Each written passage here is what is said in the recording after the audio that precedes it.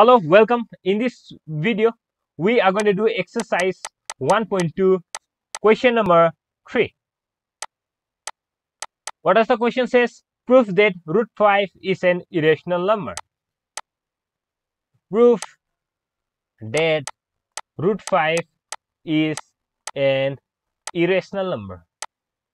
Irrational number. Solution. Prove that root 5 is an irrational number. So how you are going to prove? Okay. We are to prove root 5 is an irrational number. The conditions to prove is like before question number 2, similar to that. Okay, so since root 5 is an irrational number, we need to prove. Let us assume that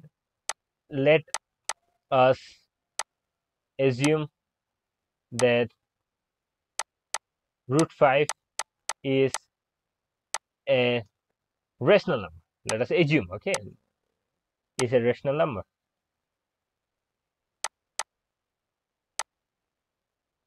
If our assumption is wrong, then we have proved it. So root 5 is an irrational number, is a rational number.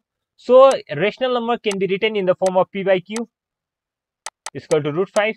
Okay, squaring both sides, we have p square by q square is equal to root 5 square.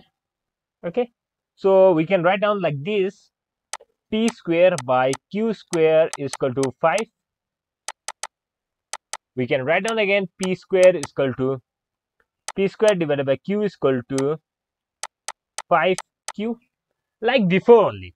Now this equality constant, this equality can be sustained only if q is equal to 1. Okay, so when q is equal to 1, p square is equal to 5. Okay, and by the condition p must be a rational number. P, so we can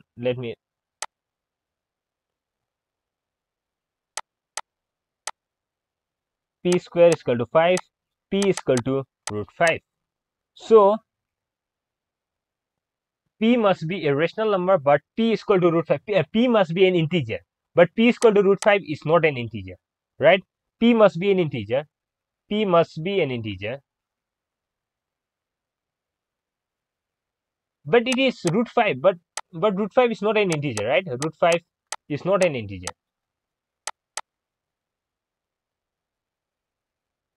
So our assumption is wrong. So our assumption is wrong. Our assumption is wrong. So therefore we can say root 5 is an irrational number. Irrational number. That's all. Thank you so much. We'll meet in the next video.